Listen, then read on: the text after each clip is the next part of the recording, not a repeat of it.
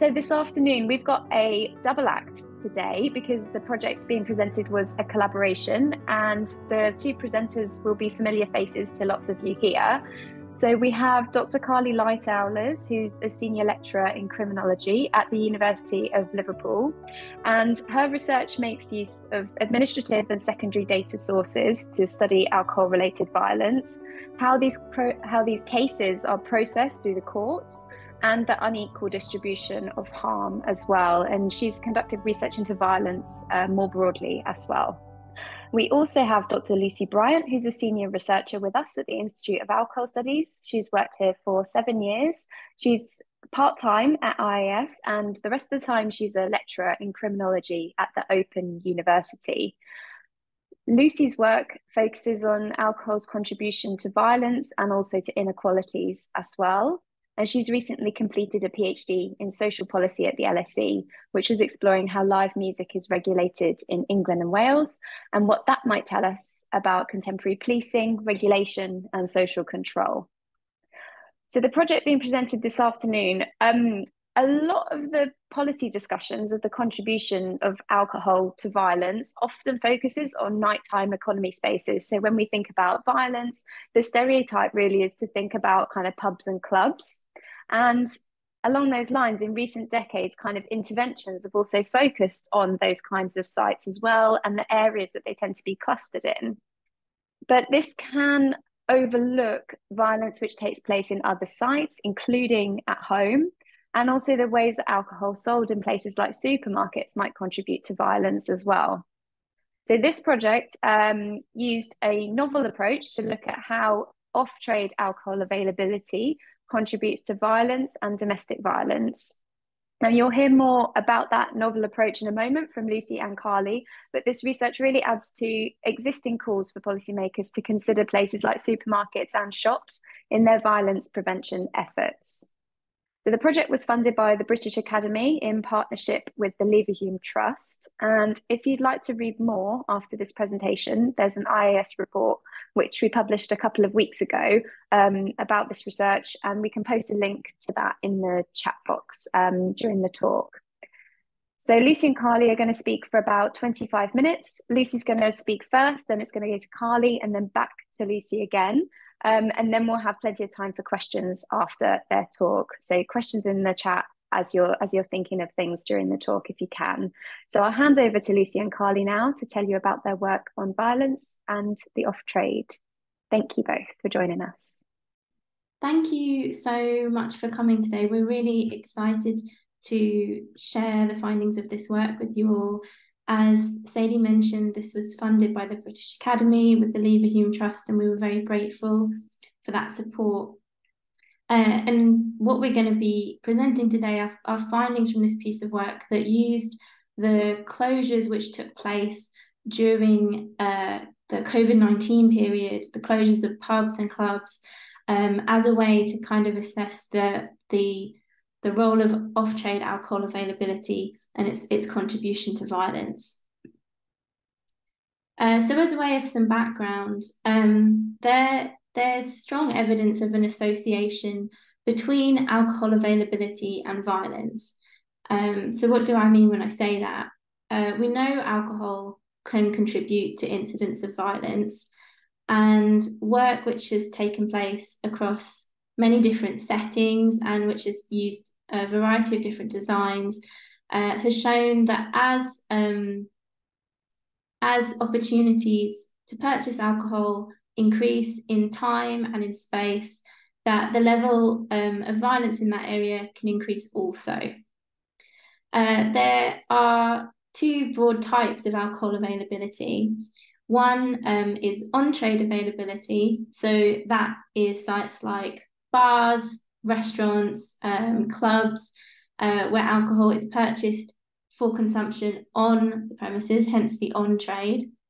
And the second is off-trade premises. So off-trade availability covers things like shops and supermarkets, where alcohol is purchased to be taken away and consumed somewhere else. It's important that we distinguish between these two kinds of availability, because we would theorize that these might contribute to violence in different ways through different mechanisms.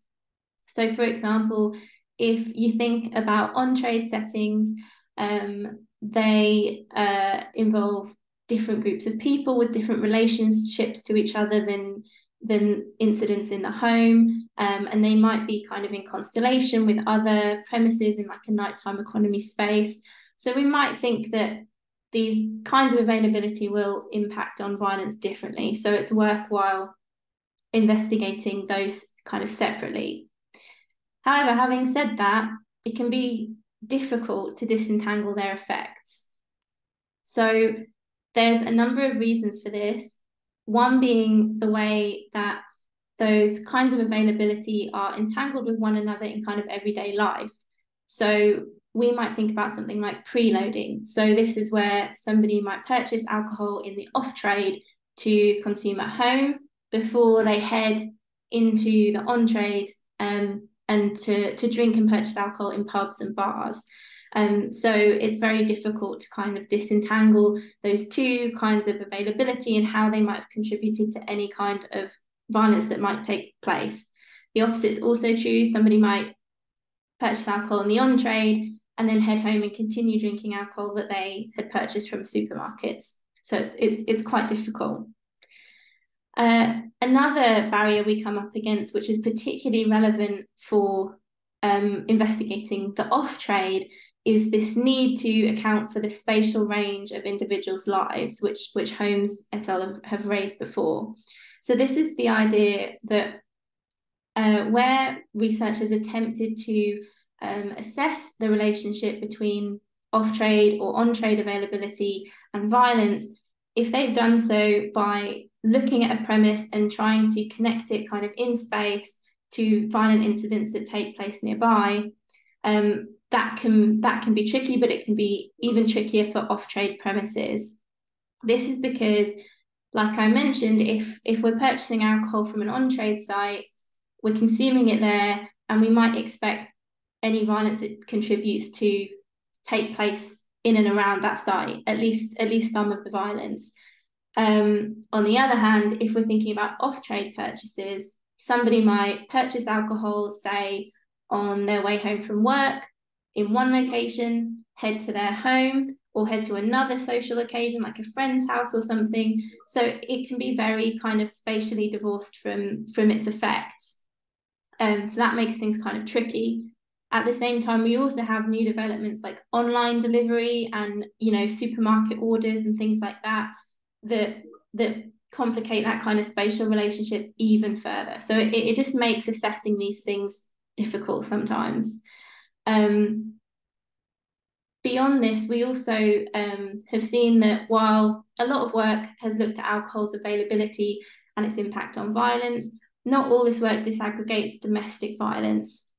And if we were thinking about off-trade sales, particularly that the alcohol might be consumed in the home, that might be quite an important gap that we want to address. So given this, Carly and I were very interested when we started considering the implications of the restrictions around bars and pubs and nightclubs that were introduced through the COVID-19 pandemic.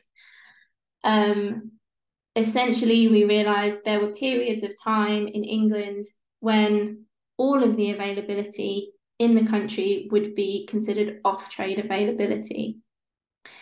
So we looked to use the scenario to investigate the impact of off-trade availability on violence. So we had two research questions, which I'm showing on the screen for you now. One, looking at the overall levels of violence which has been flagged as alcohol-related, and the other looking at the proportion of violence that was flagged as alcohol-related. And as mentioned, we conducted this investigation looking at first violence overall and then domestic violence specifically. We used data from police, so this captured the amount and the proportion of violent incidents that were flagged as alcohol-related. We had that data by police force and by month for the year preceding the pandemic year, and the year after. And in this analysis, based on lots of considerations like the differences in the restrictions that were in place between England and Wales, and some implications of the data we had access to, we ended up including 35 police force areas in the final analysis. We calculated a measure of unlicensed availability based on the dates for which those kind of sites were legally permitted to trade. So essentially, we looked at months and we worked out how many days in each month were on-trade sites closed or were closed based on the restrictions that were in place. And when we looked at kind of the breakdown of all the months, it was essentially a very kind of binary relationship, in that most months were either entirely closed or entirely open. So we took the approach that if any days trading in that month was closed, we classed the month as closed. But we also conducted some sensitivity analyses to check our approach with kind of softer thresholds, and we can talk more about that in the Q&A if that is of interest. So I'll hand over to Carly now to talk us through more of the method. Thank you, Lucy. Yeah, and big thank you to the people at the Home Office as well that provided us with those police data for further analysis. So we explored the data first of all quite basically using descriptive statistics and simple kind of statistical tests, just to look at whether levels of violence and levels of alcohol-related violence and levels of alcohol-related domestic violence varied in the pre-pandemic year to the main pandemic year and the post-pandemic period.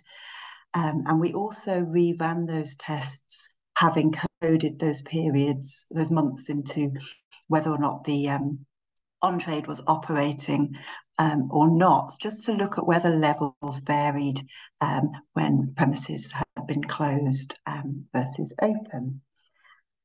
We then also kind of ran some more sophisticated models. These were, for those that are interested, that longitudinal growth curve models, and they allowed us to model the proportion of alcohol-related violence for any given month within a police force area. So effectively, we were taking account of the fact that different areas would have a different base level of violence anyway, and that changes within those forces might look different. And then we were able to introduce a variable accounting for the given month and whether or not the on-trade premises were in operation that month or not, to look at any changes. So if we move on to the next slide, I could reveal firstly that when we looked at periods of open versus closed, when licensed premises were open versus closed, we saw that on average, levels of alcohol-related violence were higher. So there's no major surprise there. That might be what we expected to hear. And what we found from our modelling was also that when we looked at the proportion of that violence that was alcohol-related, it did reduce in periods that when unlicensed premises were closed. It reduced by 3 percentage points. So that was a reduction from 15.5% down to 12.8%, sorry. On average, this worked out to be around about 89 fewer alcohol-related incidents a month per police force area on average. So this was a reduction, but it's perhaps not as large a reduction as we might have expected, given what we heard before from both Sadie and Lucy, given kind of the way in which the nighttime economy and on-trade are discussed when it comes to violence, their contribution to it, and the crime prevention efforts that seem to be centred on those contexts. I think what makes I find is additionally interesting is the fact that although we saw a reduction in the overall level of violence, when we then passed out our findings and looked specifically at alcohol-related domestic violence, we actually observed no change in levels of alcohol-related violence during periods in which the licensed premises were open versus closed. So that those on-trade closures didn't significantly impact on the proportion of domestic violence that was alcohol-related. And that kind of, again, points to this fact that there seems to be, still a significant proportion of alcohol-related domestic violence that are going on that might not necessarily be attributable to unlicensed premises in the whole anyway. Thanks. Of course, we want to caveat our research sensibly. There's the fact that we've used police data first and foremost, that's worthy of mention. I mean, police data by its very nature will only ever be the crimes and the incidents of violence that the police know about. So somebody has either alerted to them or they have found out about these through other means. So of course there will be a level of under-recording, which is a known factor and especially known perhaps amongst those victims of domestic violence. So we suggest that our findings are underestimates of the prevalence of violence throughout this period in any case. And those limitations are well known, but they do allow us to examine those fluctuations over time. And of course, the time period that we've been able to examine here is a very unique 3-year window, which we're hoping to make use of in this context. But of course, it would be interesting to see what happens longer term, post-pandemic, after people's drinking patterns have shifted and behavioural patterns have shifted. We might see different profiles of alcohol-related violence, moving forward. So we'd like to see kind of longer term follow-up and monitoring of those trends, ideally. And I think in terms of the way we've kind of exploited this unique social period of our lives during the pandemic to kind of look at periods where on-trade premises were completely closed, we do acknowledge that that this doesn't necessarily represent normal times for everybody. The pandemic, of course, disrupted our social, economic and emotional lives during this period in ways that could also be impacting upon trends in violence and indeed trends in alcohol consumption, which we know kind of moved more into the home and things like that. So we're not suggesting that our findings kind of perfectly quantify and assess what would have been the case had we simply kind of removed alcohol, unlicensed alcohol availability in normal times. We are aware that is a bit more messy in reality. Yeah, thank you, Carly. So reflecting on those findings and kind of keeping those limitations in mind as well, this is how we've kind of concluded this work. So as Carly mentioned, the falls we saw in the levels of violence that was recorded as alcohol related were to be expected, and they make sense in terms of the literature that's kind of preceded this work.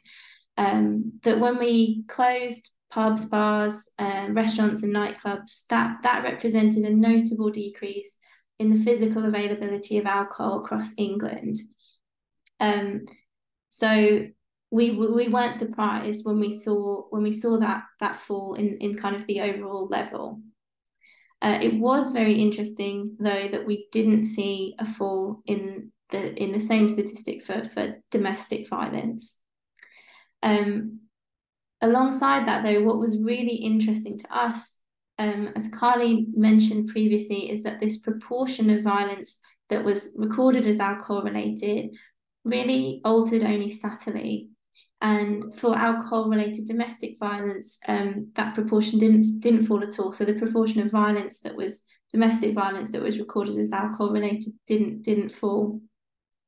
And what that suggested to us was that even given the limitation we mentioned before of this being a very unusual time, and there perhaps being other drivers that we would not have been able to kind of account for or control for in work like this, even taking this finding at kind of the broadest level, we feel able to say that it appears off-trade alcohol availability plays a role in the level of violence, and that this role might be comparable to that of on-trade availability. That kind of any kind of assumption that alcohol sold in the on-trade is a more significant driver of violence compared to alcohol sold in the off-trade would kind of be faulty, I suppose. What we take from this really is that any attempts to address alcohol's kind of contribution to violence can't solely consider these on-trade settings. The violence is definitely more publicly kind of visible in those sites, but the interventions need to think about both kinds of availability and what does what does the alcohol market look like, including supermarkets and shops, and that is especially true for any intervention that's thinking about alcohol's contribution to domestic violence. So thank you so much for listening, and we'll be really keen to take any questions you have.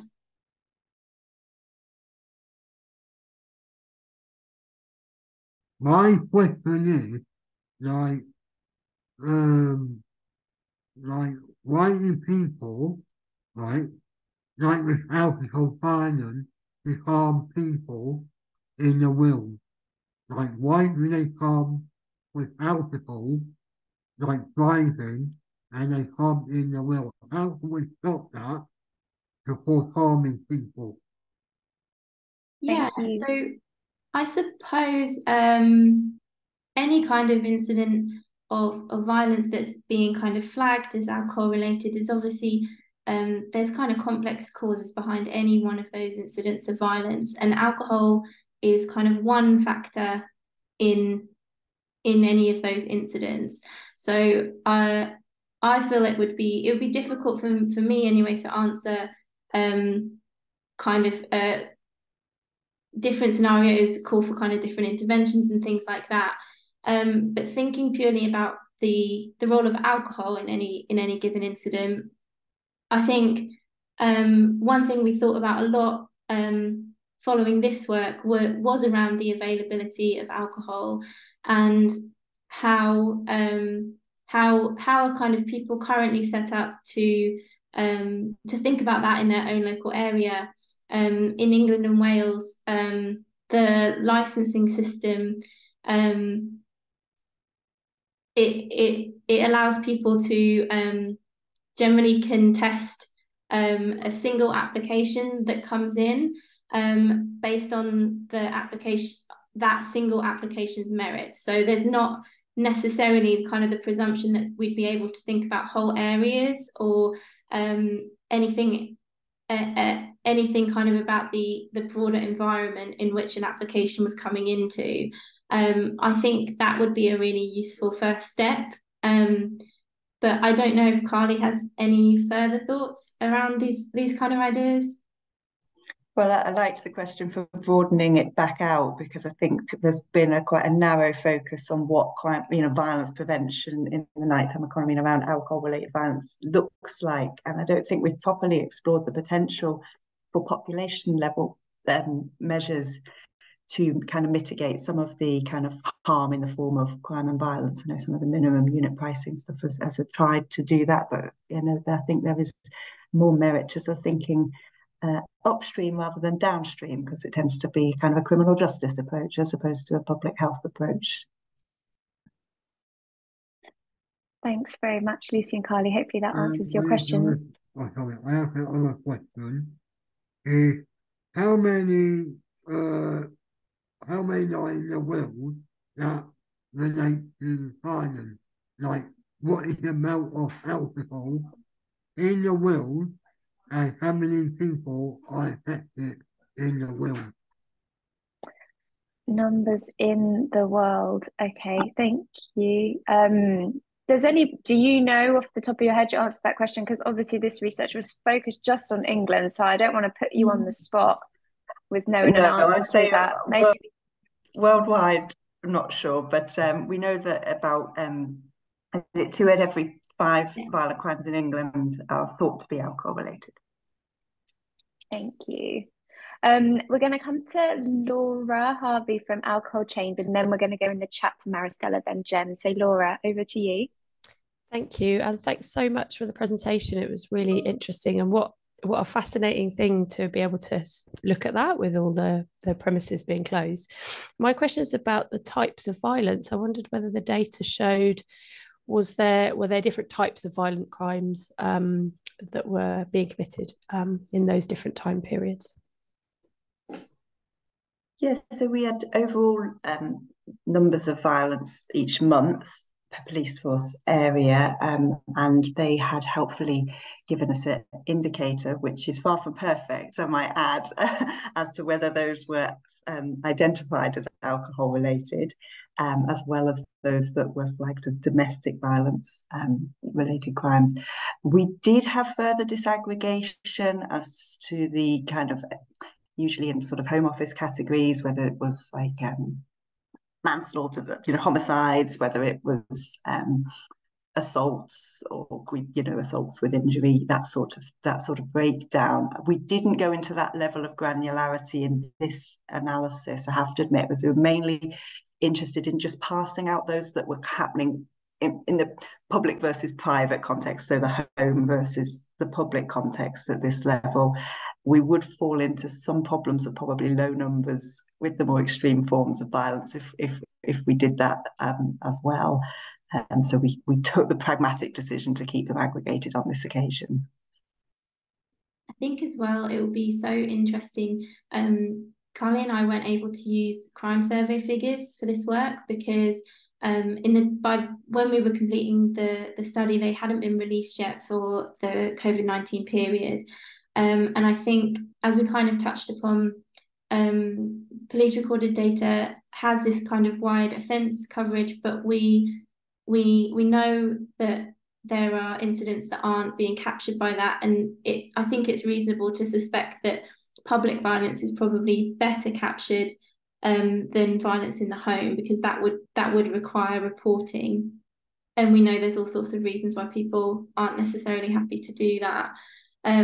So I think it would probably be really, because I think your question's a really interesting one, and I think the crime survey data would probably be the place to have a further look into that as well, based on the kind of what we can tell and what we kind of know about this data source. So thanks so much. Thank you. People are very interested in data stuff on this. So we've got a question from Maristella's iPhone. Are you there, Maristella? Would you like to unmute and ask the question yourself, or I can read it out if you're not able to? I'll read it out. The question was, would it be feasible? Oh, is that? No, can't now. Okay, I'll read it out. Would it be feasible to require or do some sort of research project with the police, seeing about how well they can record information on the last place of alcohol purchase and the last place of drinking in cases of violence? So I read that out a little badly. Any thoughts on that? Challenges, opportunities? Interesting. Yeah, really interesting idea, because I know that's what has been tried to be introduced in like hospitals and A&E admissions, that they try and record the last place of drinking, and I think that would be really valuable information. And I would be very up for you trying to convince the police to record that information. I think that'd be really useful. At the moment, they don't routinely. They have what is now considered to be kind of mandatory, in inverted commas, flag on their database, whereby they can indicate whether or not they believe the incident to be alcohol related. But of course, that in itself is sort of a bit of a subjective assessment, and also relies on the officer at the scene to proactively record it as such. So we again have explored elsewhere why we think that might also be a bit of an underestimate, just because of the demands on police when they're attending these things, and the volume of kind of recording that they have to do their end. Of course, it's all very nice to ask them to do these things. Sometimes it's really difficult to get everybody to comply with these things. But I think a small scale study, you know, where you actually kind of asked officers to include that or to reflect on that, I'm sure they have their own insider knowledge on attending these kinds of incidents. I'm sure they could give you an assessment that way as well. I feel also as though it might be really useful to do some more qualitative work around this, because a lot of violence work does think about it does kind of like respond to the data that's available in terms of the police and things like that. But actually, as we mentioned, there's so many incidents of violence that don't necessarily ever reach the police or might not ever be captured in a crime survey.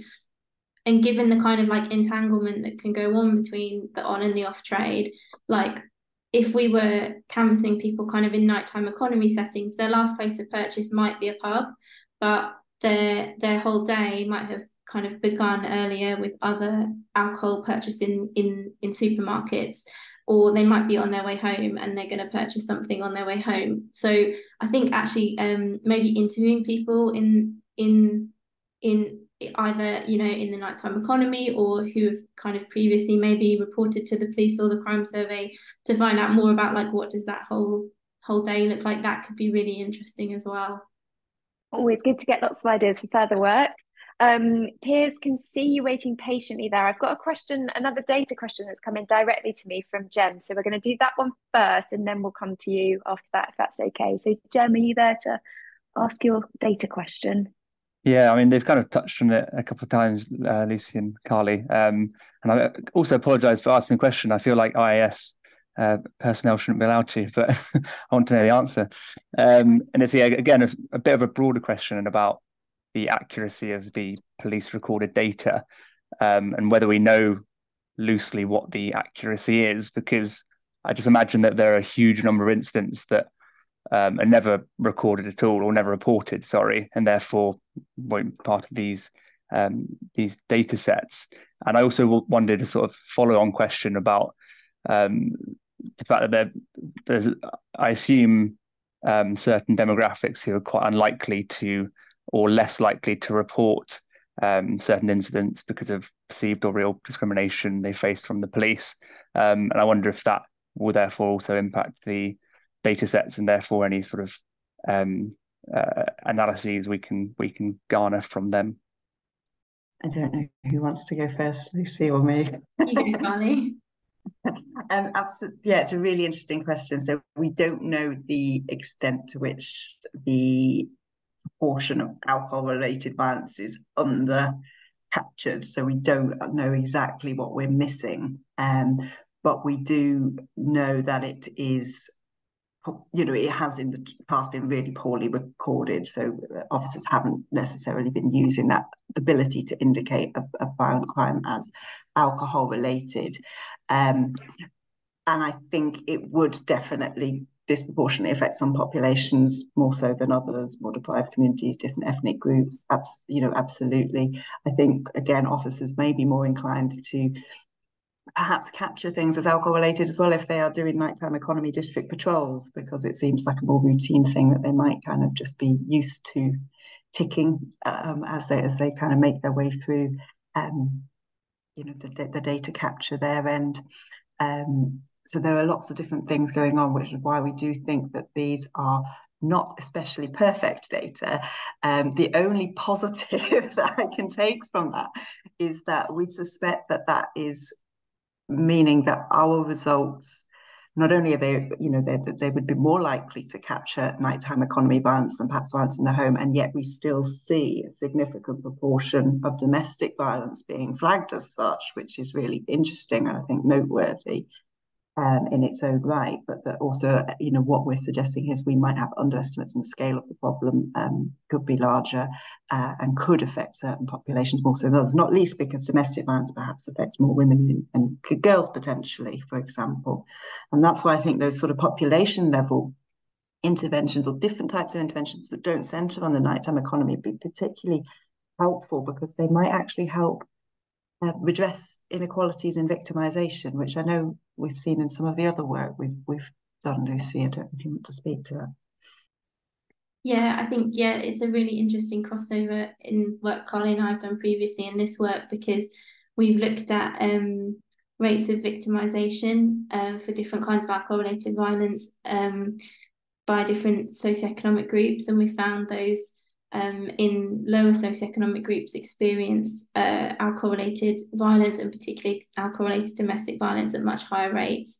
And we've kind of theorised some of that is likely to be connected to kind of like the resources it might take to leave those situations, but also the fact that we know the availability of alcohol is higher in lower SES neighbourhoods.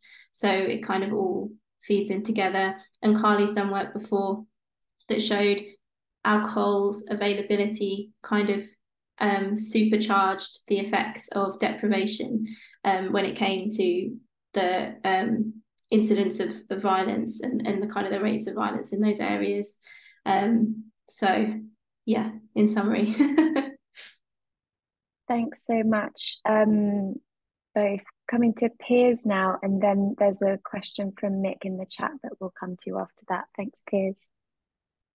Thanks, Sadie. I wish my question was a bit better formed in my head, but I'm just going to say it out loud a bit. So yeah, I guess, so I'm from NACOA, and research study we did ages ago, and studies since then have shown that children in a house who where alcohol is a problem, they often witness domestic violence in multiples more instances than people who don't have alcohol problems in the household. And I guess I was just interested, especially I guess in terms of the data as well, about whether or not there's any recording in terms of the instances of violence in the home, and then whether or not children are kind of, how many of those homes do have children in them, and then I guess the tag on to that is about whether or not anybody's actually doing anything. I suspect not.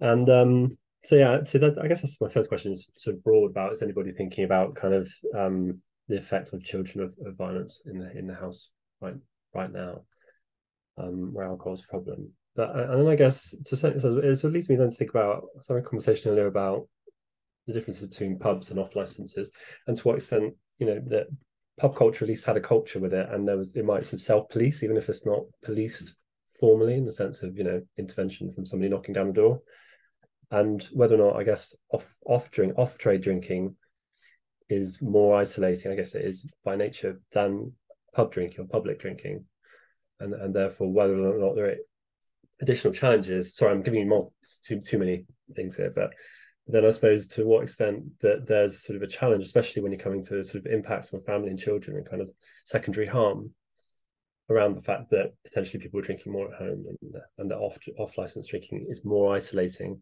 It's much harder. There's many more barriers then for people being able to find help. Yeah, I have some thoughts definitely on the second part have come straight to mind. I think some of what you're speaking to definitely kind of gets towards that idea of there being different mechanisms for the way alcohol might contribute to violence in different settings. And I think it's definitely worth recognising kind of the changes in the alcohol market. I mean, you were mentioning pubs and off licenses, but I often also think about supermarkets and what maybe is quite a stark change in the availability of alcohol and the accessibility of alcohol in like recent decades. And I think supermarkets are kind of not always in the conversation because obviously like they serve us for so much more. We buy our food there and things, but I think they're an important part of this conversation also. I think in terms of the point you made about data on children, in terms of the kind of data Carly and I have been using, that's not the sort of thing that's captured not kind of in, I don't know about sort of free text fields that come with police records, but not in the kind of like the kind of incident level data you'd get in like a data set like this. But you're certainly right about the home, and kind of this is what I think we've thought about quite a bit in terms of when you're thinking about the kind of interventions that can reach people in their homes. If kind of our go-to is always criminal justice, there's kind of a fault line there, because that requires people to kind of report or be identified, and that's, like you say, situations that are occurring in the home that's just kind of public violence in the nighttime economy is so much more visible. And I think that's definitely a consideration, you know, whenever we're thinking about this kind of violence, should we always be thinking about this in kind of like the criminal justice realm, or do we need to think, you know, as has been mentioned previously, about other kind of interventions, like what can we do with licensing, what's kind of the environment that consumption and the violence is taking place in. That was a bit of a rambly answer, but I hope that was helpful. Yeah, that's really, really fascinating. Thank you. Carly, did you want to come in on that one and the kind of menu of options questions from peers, or are you good at this point? Yeah, I'm all right. I thought it was an interesting set of considerations, and I think it would be really interesting. I think touches on what one of the other questions probed us about, as well as about the sort of distribution beyond just these kind of broad level ups, downs, monthly figures. You know, what's the age profile of victims? What's the age profile of the perpetrators in these incidents? What's the extent to which you can disaggregate them as well in that way? Because for so long, kind of the narrative around, you know, the turn of the century was young people binge drinking, nighttime economy, and of course, with that visibility, was very easy for the police to kind of be seen to be doing something in those spaces.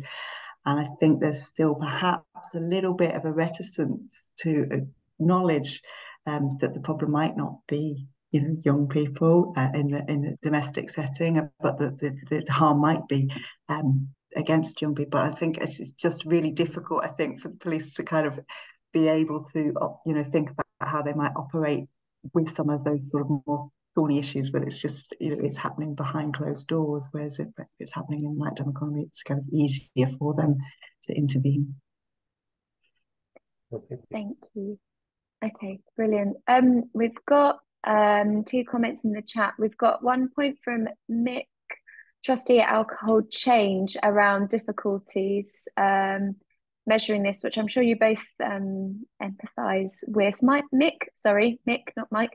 Do you want to come on and speak to this point? I'm not sure if you're still there. Yeah, I'm Sadie. Thanks. Yes.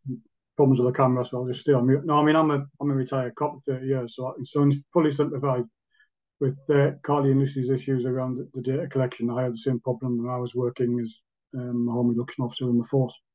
I think it's one of those where, from a policing point of view, they deal with what's in front of them, and very generally, so we talked about that. You talked about the question around asking where your last drink was, or where you last bought your last drink. It's not something which is asked, which is weird, because when it comes to drugs and someone's been arrested for drug possession, that's one of the first questions you ask them. Where did you buy your drugs from?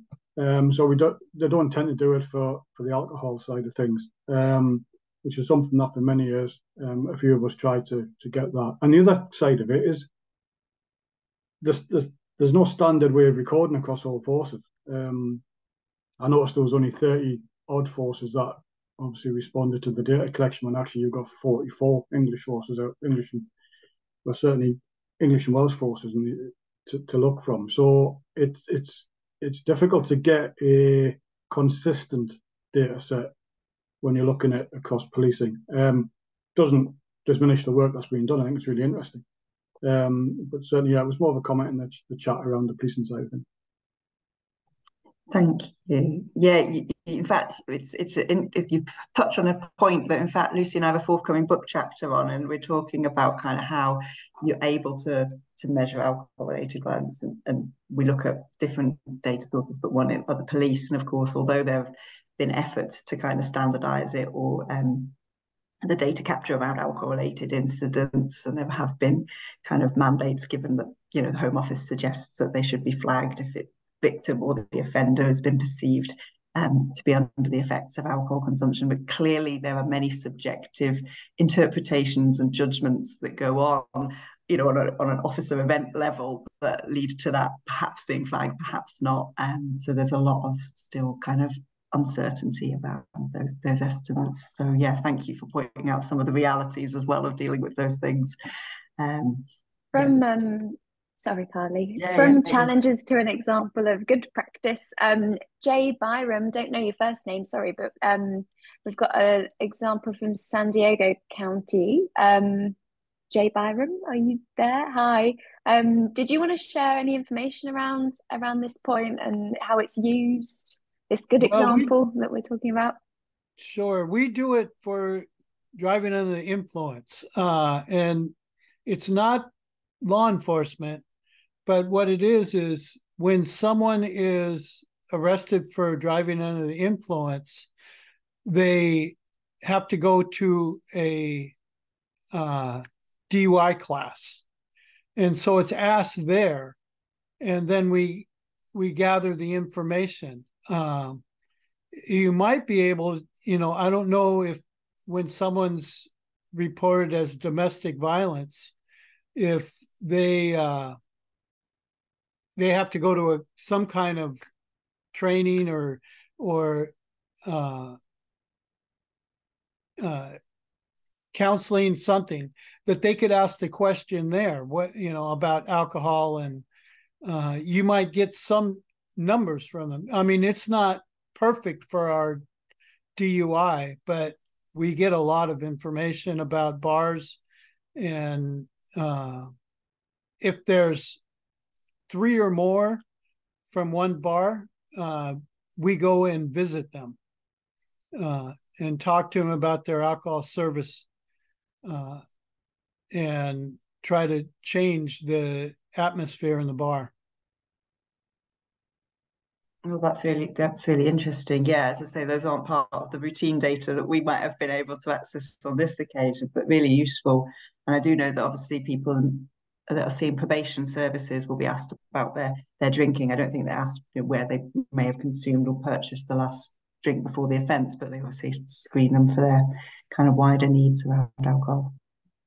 I think that's it's really interesting as well, because some of this kind of conversation around it being tricky to capture these kind of incidents in police stats also kind of hints at something that was just shared about going to the retailers and talking with them, is that part of the reason these incidents probably aren't all being captured gives us a hint about how we should be trying to resolve them, because there's kind of a part of this puzzle that often gets kind of left out of the conversation, and it is the retailers. And it's when we have, you know, the kind of current structure of the licensing system, I would feel does kind of favour the retailers.